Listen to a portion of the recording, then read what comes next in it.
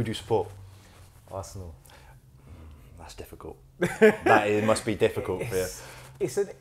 I feel like it's not difficult anymore. I feel like we've come to a...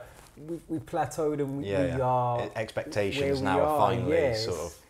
It's, you know, we have to just manage our expectations. I've seen us talk about having a good crop of young boys before. For years, I've seen the different eras. I've seen, you know, the Walcotts and the Chamberlains and the Wilshires and a lot of them came good, but just didn't ever come good as a collective. And even like they started bad this year, and now they've sort of picked up, and everyone's saying, actually, are we going to turn into a decent team? And then they just let you down a little bit again. Yeah, Arsenal is setting yourself up for heartbreak. But do you know what's not setting yourself up for heartbreak? It's watching an episode of the Property by Kazy podcast, and you are back, and I do the best introductions. And if you haven't already, make sure you hit that subscribe button so we can see that you're enjoying this. If you haven't already, make sure you hit the like button.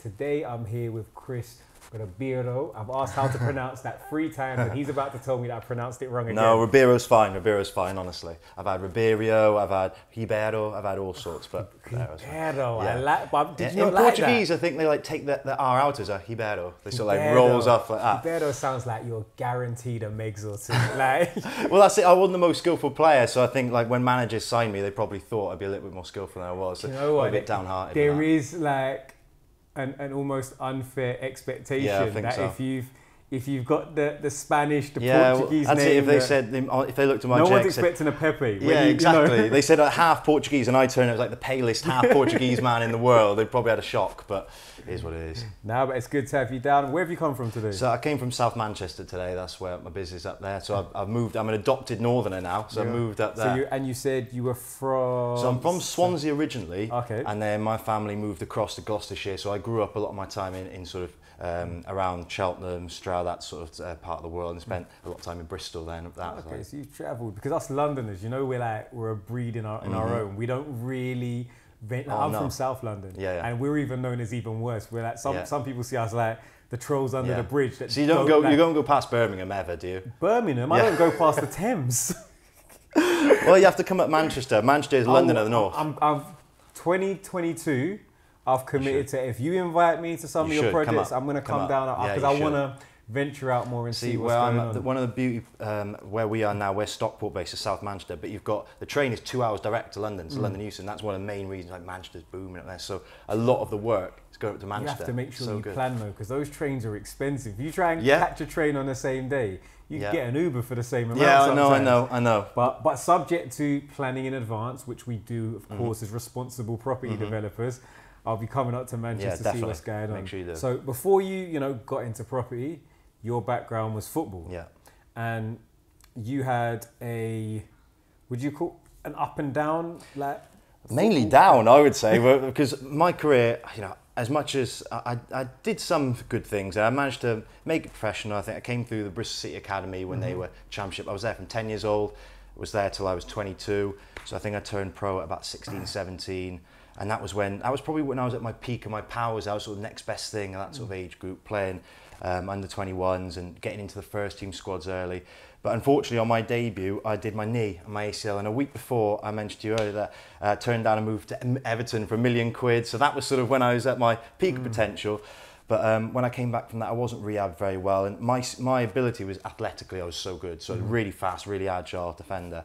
And when I came back from my knee, I was just never quite the same. It was lucky I was such a good athlete, because even losing 20-30% out of this leg, I still managed to have a career, but it wasn't what I could have been. I was lucky enough to play a couple of times for Wales, but I played mainly a little bit of Championship, but a lot of League One and League Two. So, and mainly in pain. I was retired by 27. So it wasn't how I wanted it to go, but I did okay, I guess. But I mean, like, hindsight is always like that. We always want more for ourselves, but you know, if you were to take yourself back to being, take yourself back to when you were kicking football around the park, then kicking the ball around the park, you're going to say to yourself that the opportunity to be a professional footballer, the percentage of people that make it at all, is so minimal and so finite that I think, you know, you have to commend yourself for actually getting there at all. I think as a sportsman, you're so ultra competitive and driven, and just me, myself, I'm sort of an overthinker, and you give up so much. You give up your life to be a footballer. You know, there's there's no real, well, this especially now in this year where they take them out of schools even earlier, where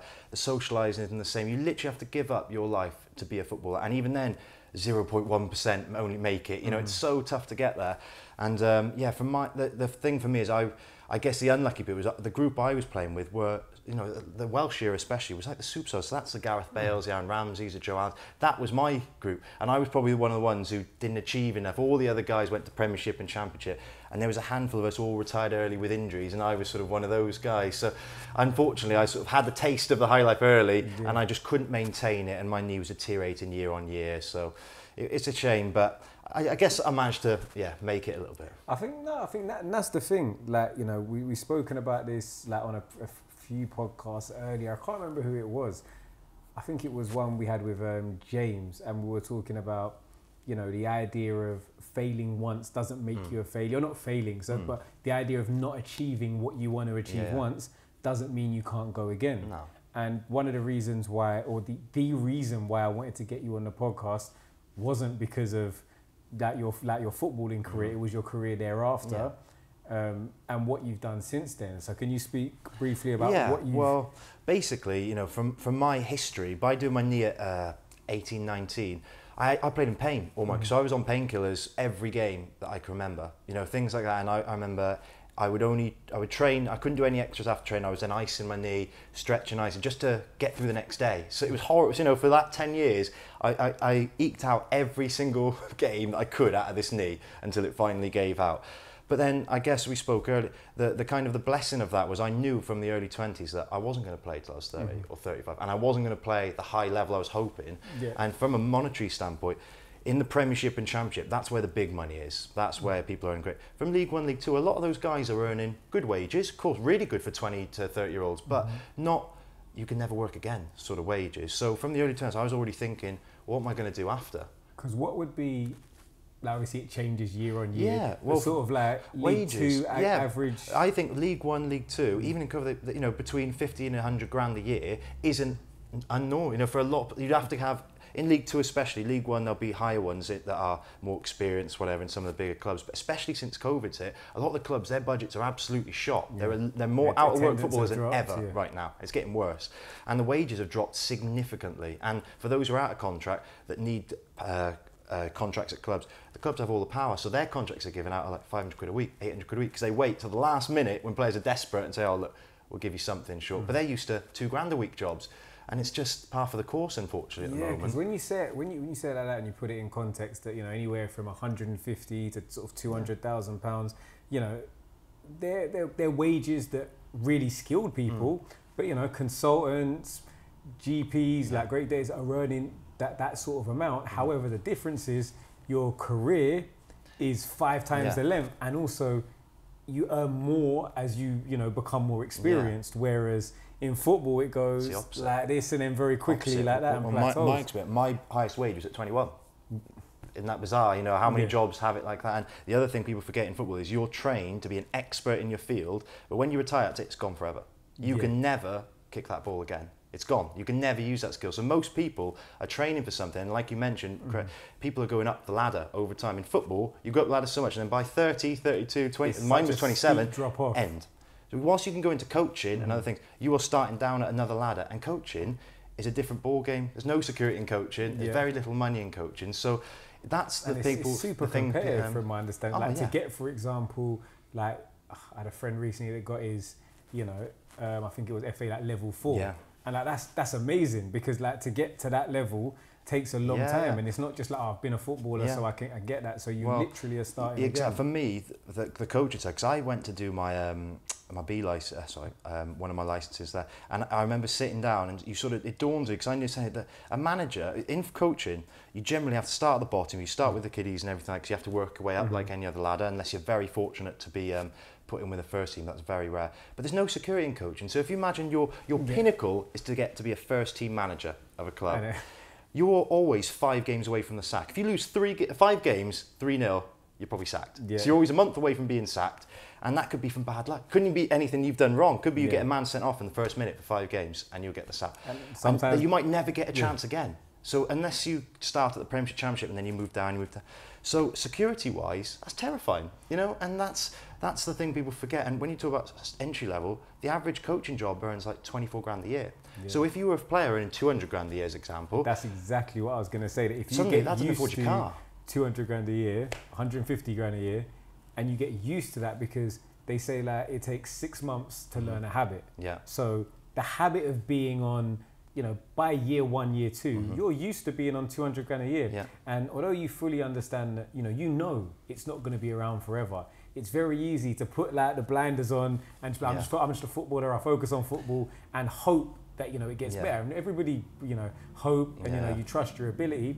But at the same time, there's also the, you know, the common sense and being a bit more prudent to say, where am I going to go? Because if I want to sustain a standard of living of somebody on £200,000 a year, there has to be something more than that.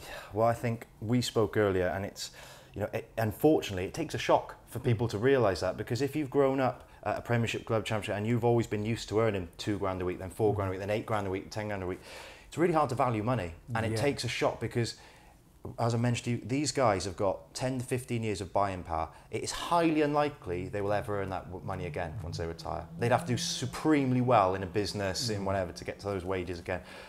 That's something that people just don't take seriously until it's too late. Because what you often find is, especially now in COVID, I've seen so much of it, where lads, 4 or 6 years ago, there were more jobs. There, you know, there was more Championship clubs paying 10, 15 grand, League One clubs paying 3, 5, 7 grand. And then suddenly COVID hit and their wages dropped 50%. So some of the guys that got hit the most are the guys in that mid-band of earning 4, 6, 8 grand a week, because those jobs went. League One weren't paying, suddenly they were paying 2 grand a week. So the guys that were used to, really good players, experienced players, just so happens a contract comes to an end. Demand, but now their wages have gone down 2 grand a week. So if you're used to a 6 grand a week lifestyle, to go down to 2 grand a week, it's a big difference. There's nothing else you can do about it. And unfortunately, it sometimes takes a shock for people. And the sad bit is when a lot of them take notice of when they're 28, 30, 32.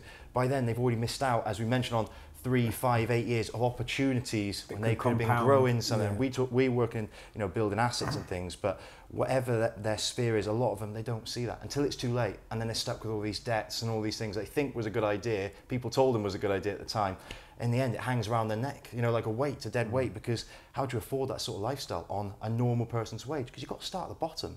Yeah, no, that's completely it. And I think it is the case for a lot of people, and, you know, that's a problem. But when we look at business, a problem or a threat in one industry is always an opportunity in another industry. And that's where the you know, sort of what a lot of your businesses and the service that you provide centralizes around. So what is it exactly that you do? Well, so basically my business came from an idea I had when I was into property. I think I bought my first property at 19. I was lucky enough, came through Bristol City, got a good contract there.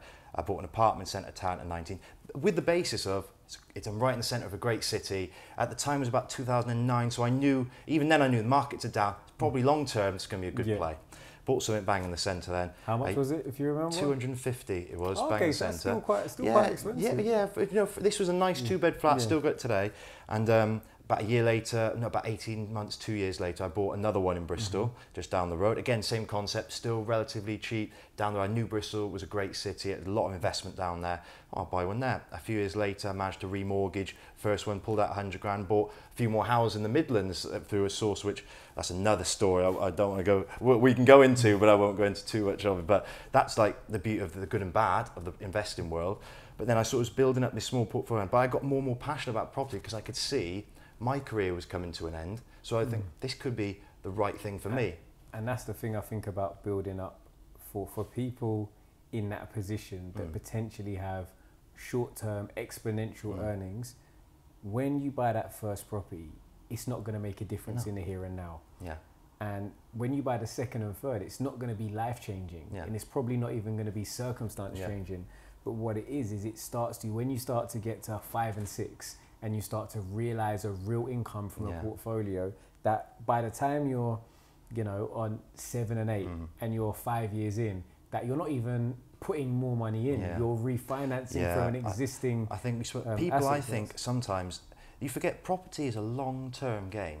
People think all about the first year, squeezing percentages and all that, but you shouldn't make, you know, short-term thinking on long-term assets or long-term decisions, long-term investments. Like that, I just use that example.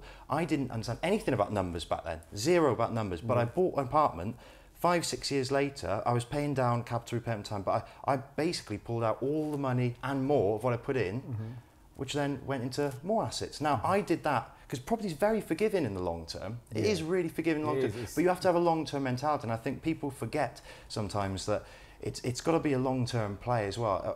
I know we're all blessed to have so much education around to squeeze those percentages as best you can, but the main thing is just buying assets, cash flowing assets that you have the great fundamentals around there, that people want to live there. You've got all the inflation around, things that are going to push your price up, but effectively you need that exit, that people want to live there. You think there's a reason why values are going to go up, and be able to cash flow it, make sure it's cash flow. If you can tick some of those boxes, our job is to try and make that as amazing as we can and squeeze those percentages. But look, I did it for my very first ones, was basic, really basic.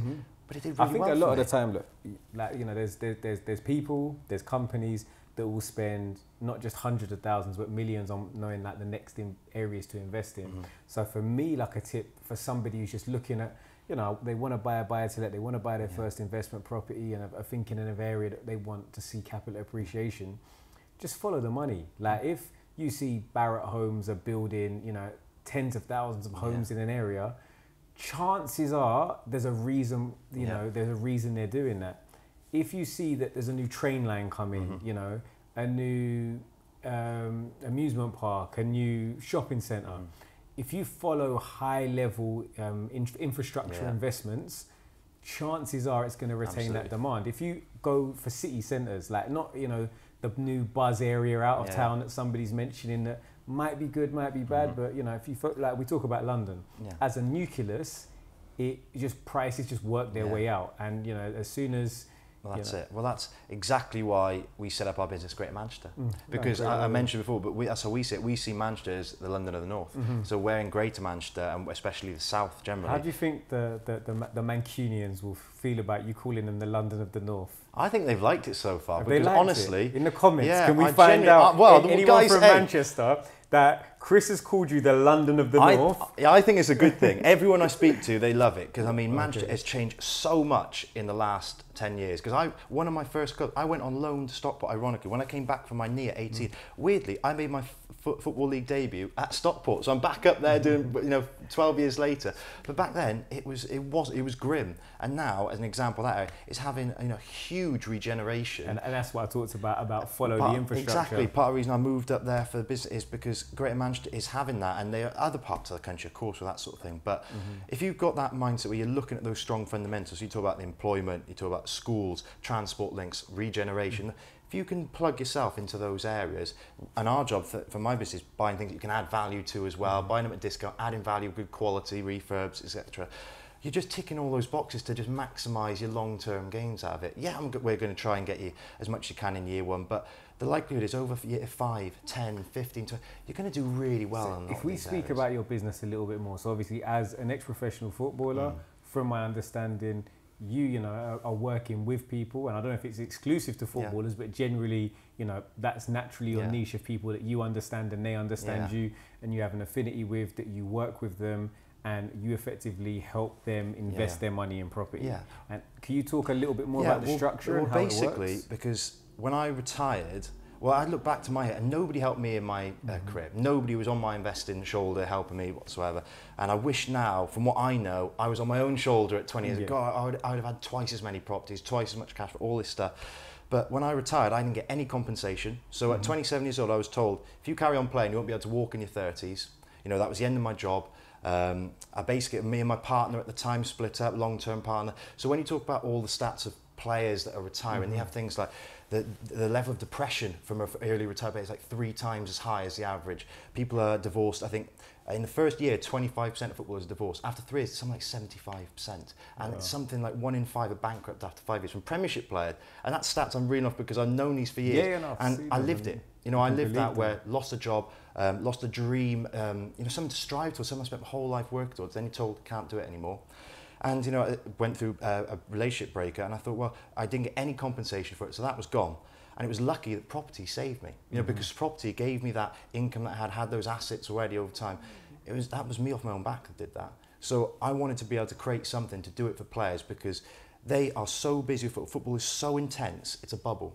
You've got to give everything. It's a performance based. You've got to be there. They're artists. They just exactly. You leave them to do, because you can't focus realistically as much as you should think about it. I think, and that's the thing where I think it's good. Like, both of us work with footballers and with other people from all sorts of high net worth industries. But realistically, if you're a specialist at something, as a footballer, you're a specialist in your field. And it might be great to want to go out there and look at the occasional property, but realistically, you're going to detract from what you're doing that's allowing you to invest. 100%. If you think logically, they're better off spend all their time being the best player they can be, because they will earn more money in football than anything they ever do. Exactly, and it's just time. You have to look at their own time. If you're getting paid, it doesn't matter if it's £1,000 a week or 10,000 or even way more money than that. You're not going to earn that elsewhere in the here and now. Absolutely. However, that money's not going to be around forever. And I'll caveat that with, it's a dream as well. You've got to remember, these guys, their passion is to be, for 90% of it, is to be the best footballer they can be, to play in the Premiership, to play for their country, to be a top player. So all of that means they have to focus 100% of their time into one thing. So I knew when I was playing, I had to do it off my own back. It was really hard. It was really hard. And, I made investment decisions that I could have done better if I had someone like me on my shoulders. So I had this idea. I wanted to create a service for players so they could carry on with their football career, be as good as they can in that, and have someone who actually cares about them, rather than a lot of the other guys around, all the sharks and financial advisors around, who suck the life out of them on the side for no value. And I wanted to go, well, now I'm one of them. I do it for my friends, colleagues. I want to keep it small, niche, but actually have the passion behind. Nobody did it for me, so I'm going to do it for you guys. You spoke about, like, obviously different people around, and my experience from dealing with footballers, particularly Premier League footballers, so creme de la creme, is that a lot of the time in certain clubs, effectively you sign and it's like, here's your lawyer, here's your financial advisor, here's your accountant, here's this, that and whatever. They just assign to you almost like a number. They know that they make money out of you. They got they got a relationship with the club, but they're very vanilla products that they put you in. But then they also, because they make money out of the players, there's a lot of gatekeeping to a degree where they're scared that somebody else like yourself is going to come in and start working with them. Well, that's it. I will tone down some of my thoughts and say that, and I will caveat, there is always exceptions to the rule, and there's some really good ones. 100%. But I have met far more of the wrong kind who hide behind it's in the best interest of the player, and very quickly I've pinned a few of them down to get, actually, we won't work with you as an example, or won't hand the client because we can't make a fee out of you, because I won't pay a fee. So as an example, because that's totally against what I'm about, as in, because you're trying this to is make all as personal. much money as Everything we do is we are working very hands-on, intense, because we, our business is almost like a concierge service to a degree. We do absolutely everything for the player to be as hands-free as possible. Because that's literally a player that, like you said, they are earning the money they're earning because they're amazing at what they do. They're in that top 0.1%. If not higher, of what they're doing. So as soon as they take their eye off the ball, then they may stop earning what they're earning. So what you really want is a complete turnkey, holistic product that deals with everything. Absolutely. Hey, see what you're doing. See you watching and you're not subscribing. So before you do anything, right now, go and hit that subscribe button. Done it? Okay, let's go.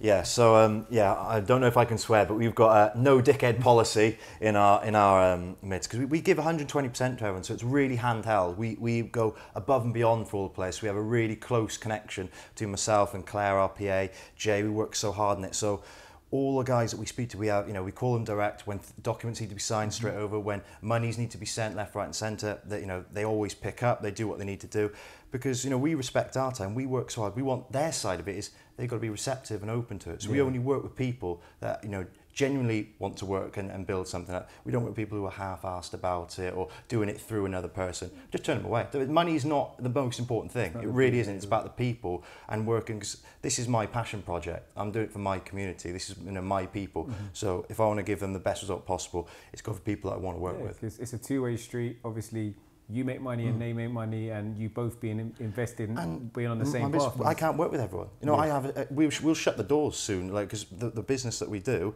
we can't do hundreds a year of this type. We just work with our core elite that we like and work consistently with, and that'll be it. And then over time, there might be one that'll leave out, and someone will come in. We might do some bigger stuff that we're working on, but generally, we work with who we want to work with consistently, and we just do our best job possible for them. That's nice. So with your current clientele, like, what type of projects are you working on? So we mainly is buy-to-lets, generally. That's what we specialise in. So we buy projects. We started just South Manchester, and now in Greater Manchester as a whole. So we started 3 or 4 years ago with 3 or 4 of my friends. That's when I started. I said, I've got this idea. I went to my friend, look, I've got this idea. My business partner, who I met on a development course, he had a tech company, then built a big portfolio in sort of 9, 10, 11, and then built a letting agency off the back of that. So whilst I had the contacts and the passion idea, he had the other side, was what I needed was the experience, so you got the infrastructure in place. And we just picked he was Manchester already, and I was already looking there. I think this is going to be a brilliant place to build portfolios out. There's so much going on in Manchester that's fantastic for investing.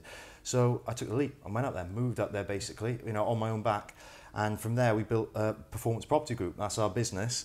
And, like everything said, it took a few months we started from nothing. So we were meeting agents for the very first time, building a team up. Even though we had teams of contractors who used letting agent stuff, it's the first time for us. So Kazy, although you say buy to lets, like, I've been following you for a while, and I still see quite a lot of refurbishment. So they tend to be properties that need work, or basically the Manchester market is so hot.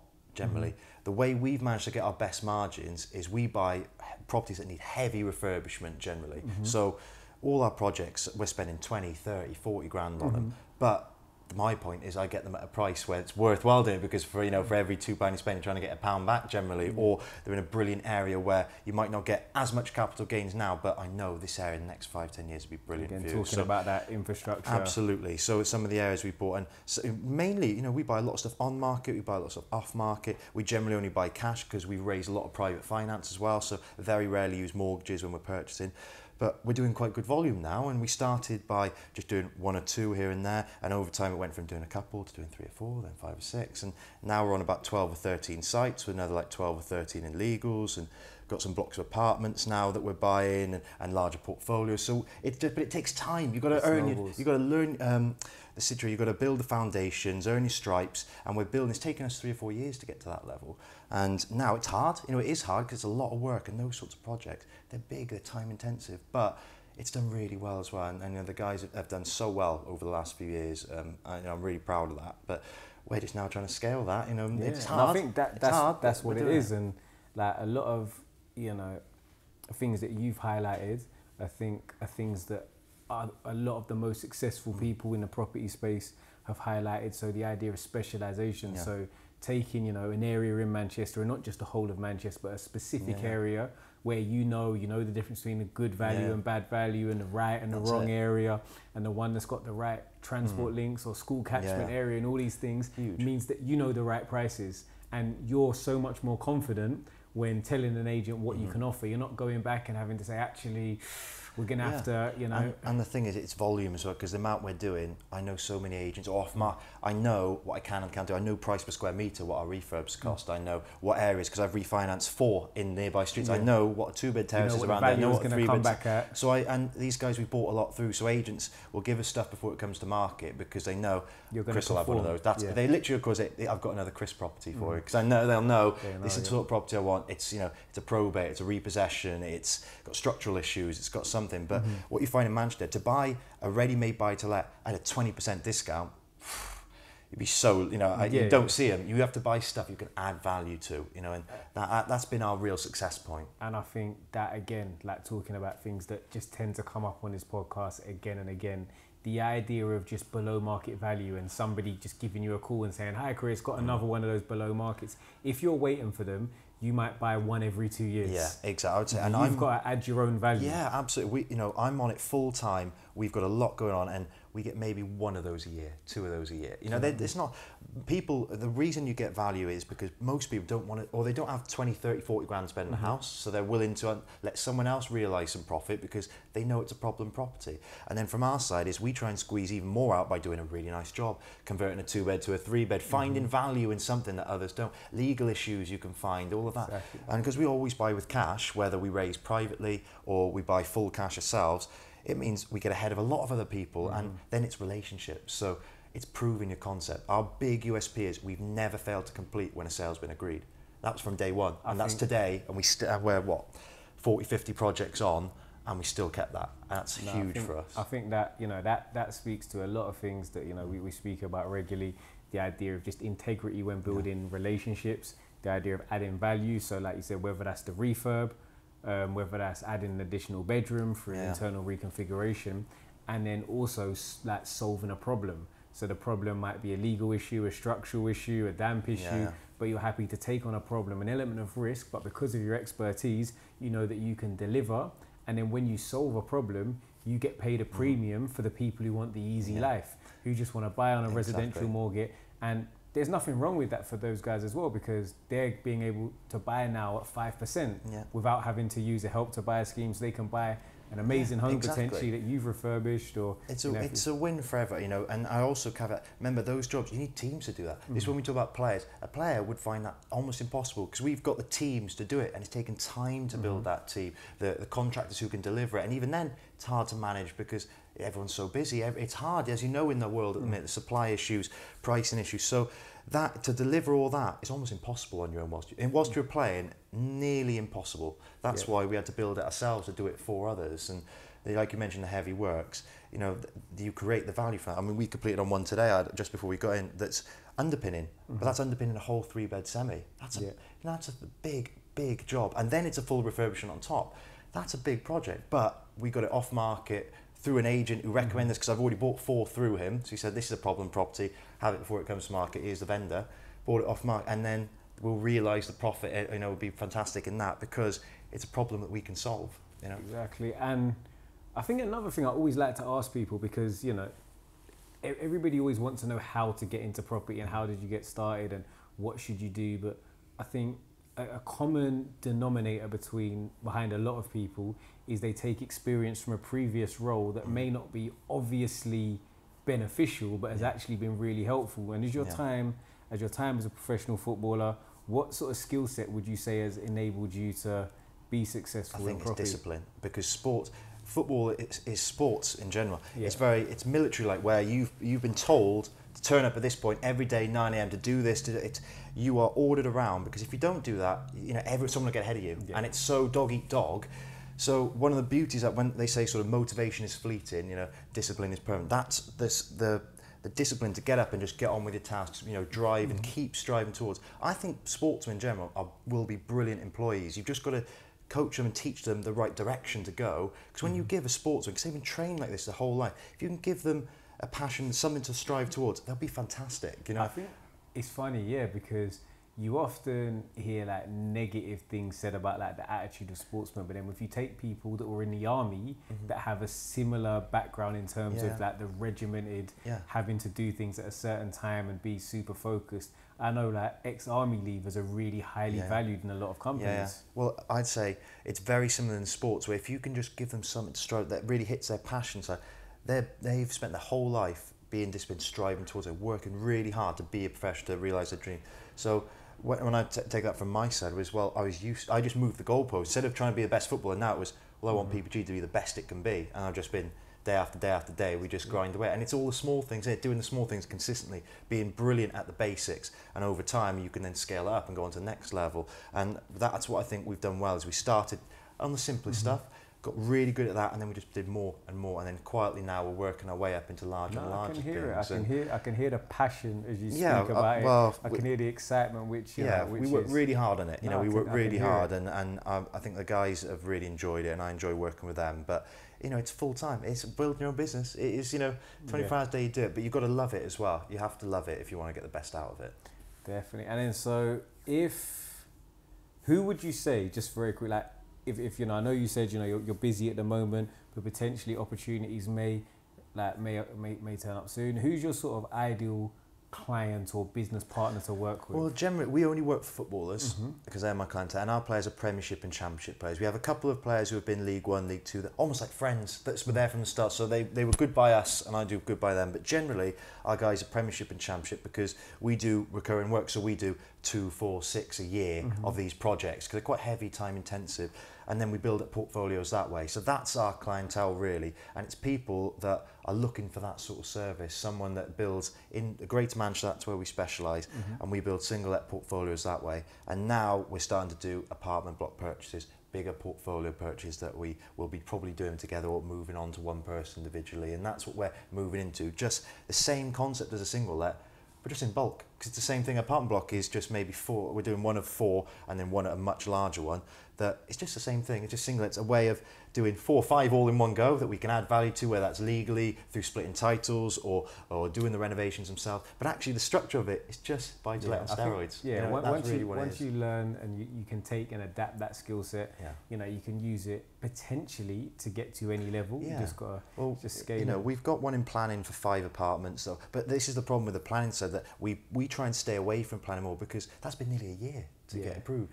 And that's the hard bit. So our business has been, we are in and out, we're volume based, we're in and out, we go on to it. That's super funny you mentioned that. And that's why we love the apartment and portfolio, because if it's already cash flowing, but maybe it's under rented, it's been, you know, left for 10, 15 years, that's the stuff that we're working on now rather than just developing, because that can take a year or two to just see anything. It's funny that, you know, I think the good part about your business is it's very standardized. You know the entry, you know the time scales, you know the exit.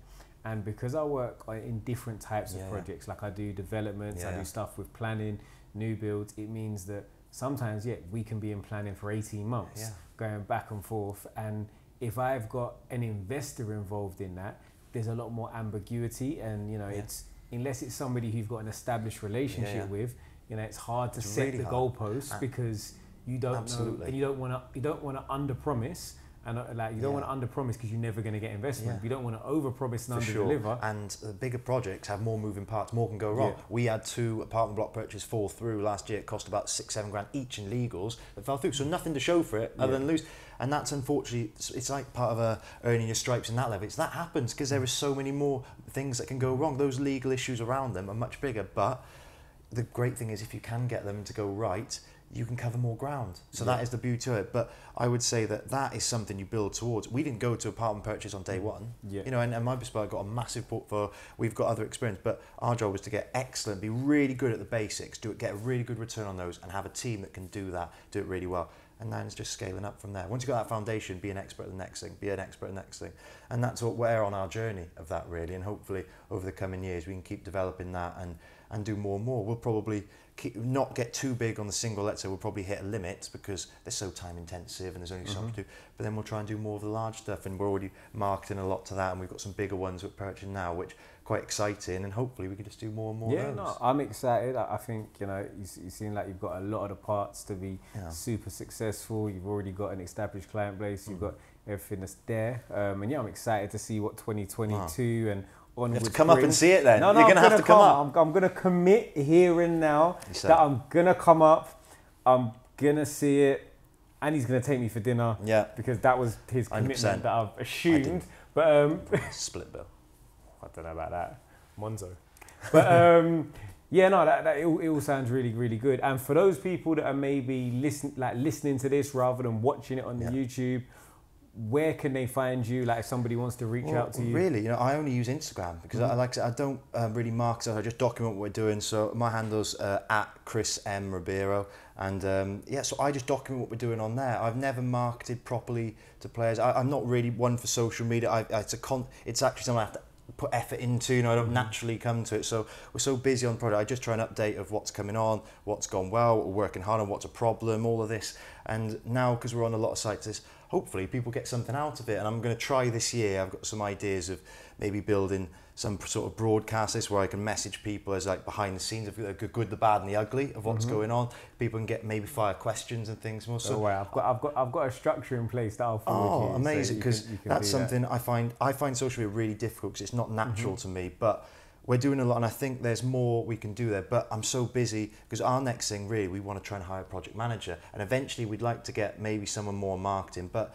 well, we're building ourselves, and that's the next stages for us. We're probably not quite there yet, but we'd love to get there, and hopefully we can soon. Yeah, no, I believe it's going to be there. I know you believe it's going to, get to exactly where you want it to be, and potentially, the crazy part is that your property career might eclipse your playing career, and that's maybe. But the beauty for me, I get to work in the footballing world, but I don't have to be in all the politics for all the negative side of it. I get to work with the guys who I want to work with, fun, and I get to look after them as best I can. So I stay in the footballing world, the good bit of it.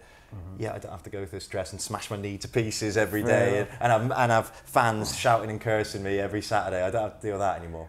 Fair enough. So our final question before we let you go, and it's the question we ask everybody, and potentially you can even direct it maybe towards more of a niche in like people that from your experience. But if somebody said, I'm 17, 18, 19, early 20s, and I want to start investing in property, like what can I do now to prepare me? What advice would you have for them? Well, my experience in property is you should you don't want it to try and be your sole source of income at the start, for sure, because property isn't the best vehicle for that. It's about, you've got to educate yourself. There's so much free education out there. Find people locally if you can. There's so many people that will just answer your questions, resourceful. But my opinion is you start with the basics, like anything. Become an expert at the basics. So if it was me, I would not worry about it trying to be my sole source of income at the start, but try and find people who are doing the basics. To me, that's the buy-to-let model personally. That's what I'm passionate about.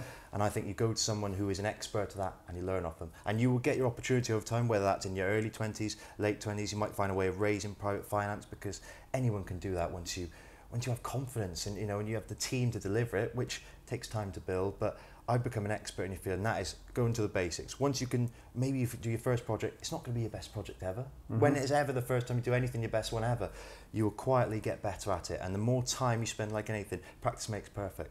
Spend time on it, and you'll know if you get passionate about it. I think we are passionate about it. We speak about when it comes across in our voices.